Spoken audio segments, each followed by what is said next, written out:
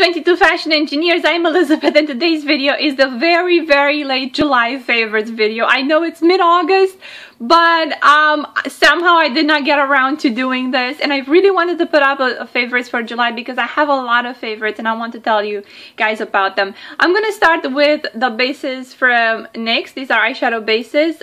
Both of them, you've seen me wear these in tutorials. One is in a skin tone. This is ESP03, and this is my newer one in ESP01. Excellent bases. They really make the look. Secondly, for eyes, I have a whole bunch of Maybelline color tattoos, particularly Creamy Beige, which I did the review and swatch fest on, Deep Forest from the same Leathers collection, and what do I have? Sleek and Spice, this is from a previous collection, and Chocolate Suede, and Vintage Plum. There we go. I'm going really fast because there's a lot of products. Now, this next product, I don't know to say that they're my complete favorites. These are the new eyeshadows by Milani. These are Bella eyeshadows. I have two in Bella Sand and Bella Champagne, and I've used both in tutorials, and I've worn them actually. But I don't know, to be honest, that this is love at first sight for me. This is more like a good first date where you go and you have a good conversation. You're like, maybe I want to see, you know, a second date. Maybe we'll see how things go. I don't know if I want to purchase more. I might. I don't know if I want all of them. I don't think I do. But the ones that I have are pretty decent. So I've been wearing them a lot. So that says something. They're easy, out the door kind of eyeshadows. They're not my favorites. I still love my Wet n Wild and my Revlon Colorstay quads. So I don't know what to tell you. And also NYX is very good. As far as blushes go, I got into this Sin Blush by NARS. I've worn this a lot more than usual. This is what it looks like. It's a little bit of a berry color with some golden shimmer. And I don't know if it's because fall is around the corner, even though these are July favorites. I feel like towards the end of July, I really wanted to get into more muted colors. Now, as far as lips go, I have two favorites here from L'Oreal. I wore these so much. This one is called Julianne's Nude, and this one is called Frieda's Nude. I have all 6 of them, but I really find these to be so easy to wear. That was Frieda's Nude, and this is Julianne's Nude. This is more of a peachy color. The other one was more mauvey.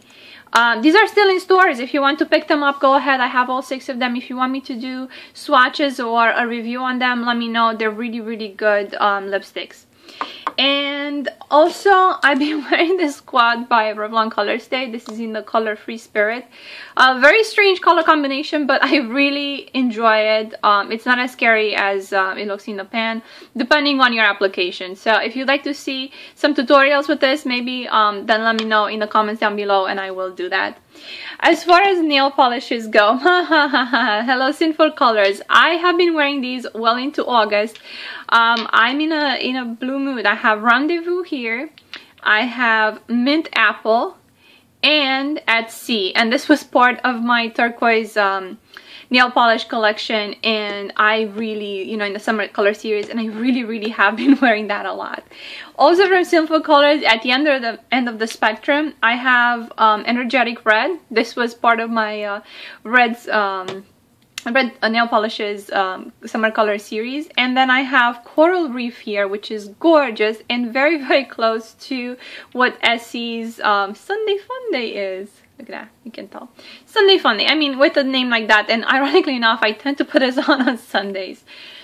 So yeah, these are very close in color, but what can I say? I wore them both. So that's pretty much as far as nail polishes and makeup go. I also have some jewelry favorites. You've seen me haul these in my jewelry haul. I'll link that down below.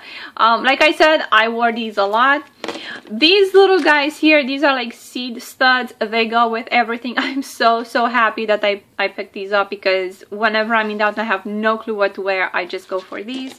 And then on the fancier end of the spectrum, I have these guys here, which are kind of hoops, kind of not, but yeah, these were my dressier choice. I've been wearing all the earrings that I purchased, not all of them yet, but pretty much rotating them, and I'm so happy with that haul. So I hope you enjoyed that. I'm gonna link it down below, like I said.